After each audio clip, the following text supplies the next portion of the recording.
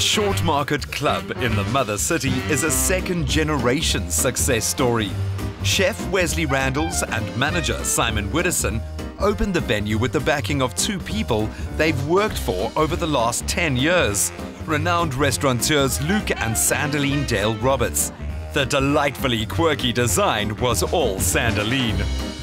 What inspired the whole feel and the look of the Shortmarket Club?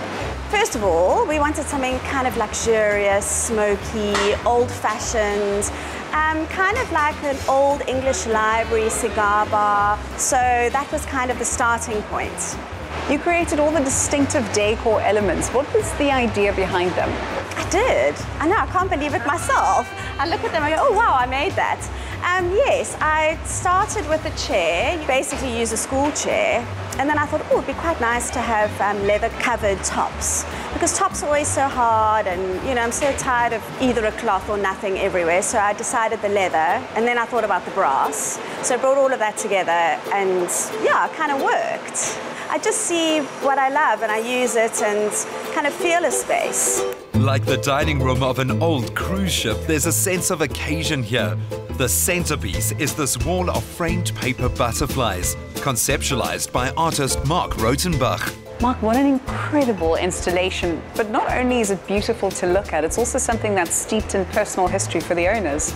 The paper, the actual material I've used, comes from the restaurant, things like log sheets, shopping lists, photographs. So all this paper, all the material that I've used has personal meaning and is intimately linked to the people who belong to this place. How long did the actual creation process take from conceptualization to actually creating this? It took me 4 months. The first thing was to get a background, which is a gradation of color, which is the blue to the pink.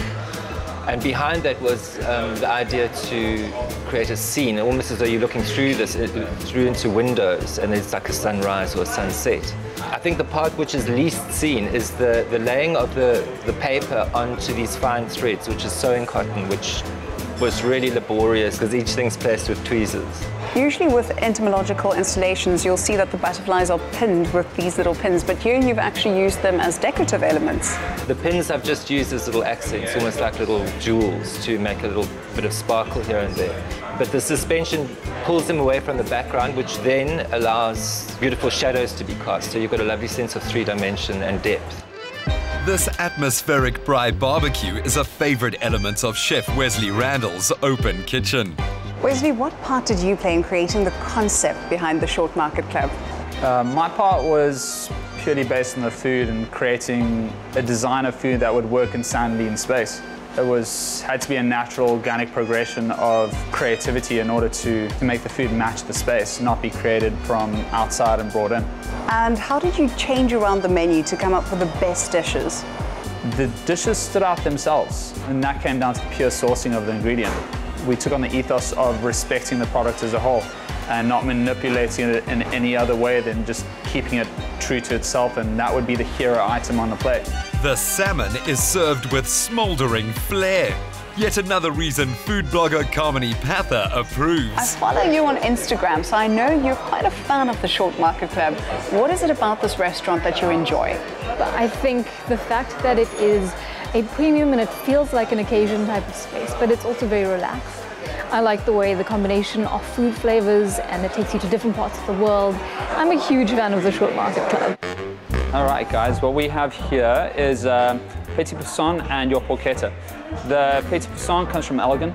It's been stuffed with chestnuts, fynbos, lemon, and it's been slow roasted over the fire. So your porchetta is slow roasted, just over the fire, and it's just cooked enough so you have 360 degrees of crackling. Yeah, I hope you guys enjoy your meal. Cannot wait to taste this. The theatrical fynbos element of the chicken dish makes it an obvious highlight for Kamini's blog. An accomplished foodie, she also knows good crackling when she sees it. After winning a reality TV show, Kamini hosted food and travel series Girl Eat World, where she took in the cuisine of 10 countries. But this cooking makes it hard to leave home again. This chicken really is one of the most incredible dishes I've eaten. Usually one thinks of chicken as a very simple dish, but somehow he's managed to use all these complex flavors and not let one overwhelm the other. So, really enjoying it. This pork is cooked beautifully. You've got the contrast of the crackling, which is really crisp, and then the pork has been rendered down, so you've got that luxurious fat as well. Really beautiful. All right, guys, and to finish off, we're going to do a lemon tart and a rhubarb creme catalan. So it looks like lemon tart, but it's got a lemon geranium infused in the crust. It's an brulee, and it's served with a strawberry and a marcy ice cream. The rhubarb catalan, it's got mascarpone in the base and then a set. And to finish it off, we got a bit of a rose petal and ginger meringue. Yeah, I hope you enjoy. Well, what did I tell you? Is this not the most exquisite restaurant? Indeed, and a visual and taste expedition of note. I think my culinary frequent flyer miles are sitting right up here. Destination, happy place. Indeed. Kamini aims to visit and taste something from every country in the world. She'll have to if she wants to find anything close to this.